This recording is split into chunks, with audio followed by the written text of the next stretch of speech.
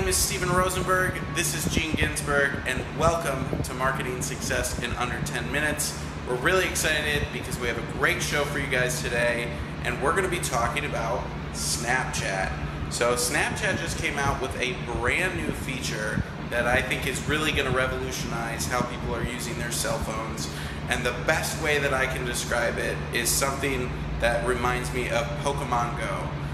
Gene, do you remember when Pokemon Go came out and it was like an overnight success and everyone was freaking out about it because of the AR, VR technology? Yeah, I totally remember. Yeah, I'm excited to be on the show today and talk about Snapchat. So what are these new updates that are going on with Snapchat? I have not heard about them. Yeah, so some really cool things are having to do with your picture images as well as your video images. So the first thing that the new update incorporates is you can actually take a picture of a setting, whether it's outside, inside, whatever it is, and you can actually put a filter on it, so if it's daytime, you can actually make it look like it's nighttime with a starry night sky, and it's really, really cool how the technology behind it is working to really make a picture that is taken look like a completely different setting, a completely different picture. So that's the first thing. The second thing that is really revolutionary is you're actually able to interact with, in real time, a 3D Bitmoji model. So before, again, I'm trying to relate it to the Pokemon Go thing, when you're on your cell phone, you're looking through the camera and you can see everything, but you also see Pikachu or whatever through the screen. And so what it does now is you can actually have your own Bitmoji on there doing things with different types of filters. And it's really, really, really cool and fascinating, and I think that it's going to really revolutionize how people are interacting with and using their cell phones on a daily basis, especially utilizing Snapchat, and I'm sure Instagram as well. So what do you mean by, like, you can change out your bit, like, can you put a little hat on your Bitmoji or put a little bow tie on him? Is that how it works? Is that how the filter works? So like, well, yeah, you can do that, of course, but that's like still image Bitmoji. So what I'm talking about is, you know, when you press play and you have this feature on, it's like your actual Bitmoji as a person comes on the screen and is doing different interactive things in real time with whatever is behind your camera. So basically that means that if you can have a little person that represents you in a picture. Like an avatar, kind of. Like, exactly, like an avatar.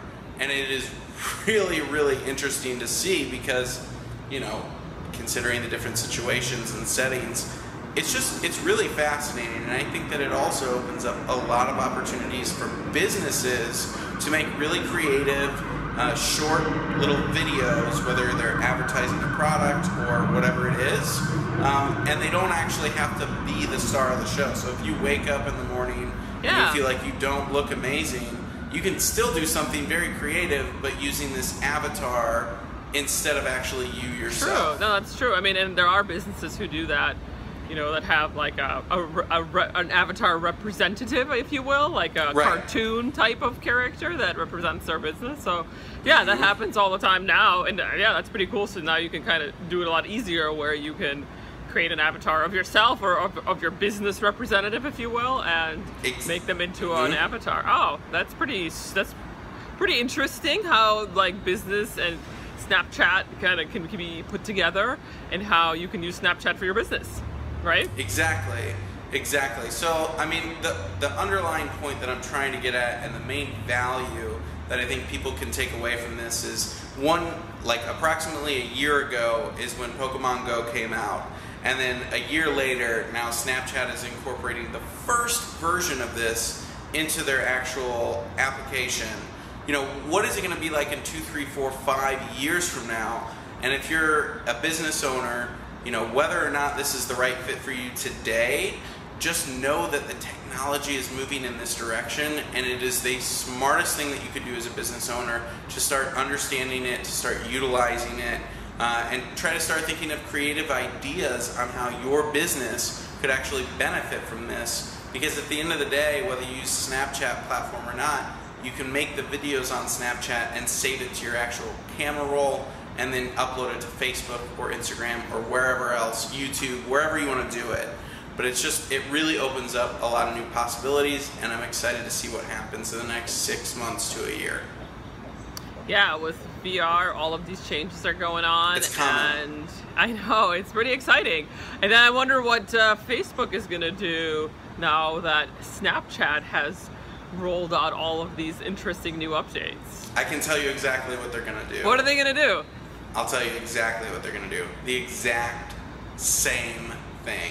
Because over the last approximately year, anything that Snapchat has done in terms of a release or an update on their platform, Facebook or Instagram, very quickly comes right behind and does the same exact updates. So, but I also think that Facebook, still #1 platform on social, by far is able to reach, whether it's millennials, whether it's baby boomers. I mean, they still have definitely got market domination, and they have so many other functionalities and different things that are involved with Facebook that can give you real granular information about your business or about information. So I still think it's by far valuable, but it's just very smart to be ahead and also to diversify yourself and not pigeonhole yourself into a specific platform. I think it's really important not to be 100% reliant on Facebook, because if anything ever changes major in the future, that could really put you at risk. Oh, for sure, yeah. And I'm sure that things will be changing, because that's exactly how all of these platforms changes are going on very quickly, and things can, as for your business, we all know things can change very quickly when you rely on, and unfortunately you have to rely on these social media platforms or these platforms, but they kind of run the show, so we have to be playing in their sandbox. That's right. Well, we look forward to hearing what you guys have to think about this. Have you used this feature on Snapchat? What do you think Facebook's going to do next? We'd love to hear your thoughts down below. And as always, have a wonderful day. Gene, I will see you next time. Thank you. Thanks so much for watching. We hope you'll continue to get involved and join us as we help you find success in your entrepreneurial journey. Please follow, like, and share with others who will find this beneficial. We'll see you on the next episode of Marketing Success in Under 10 Minutes with Stephen and Gene.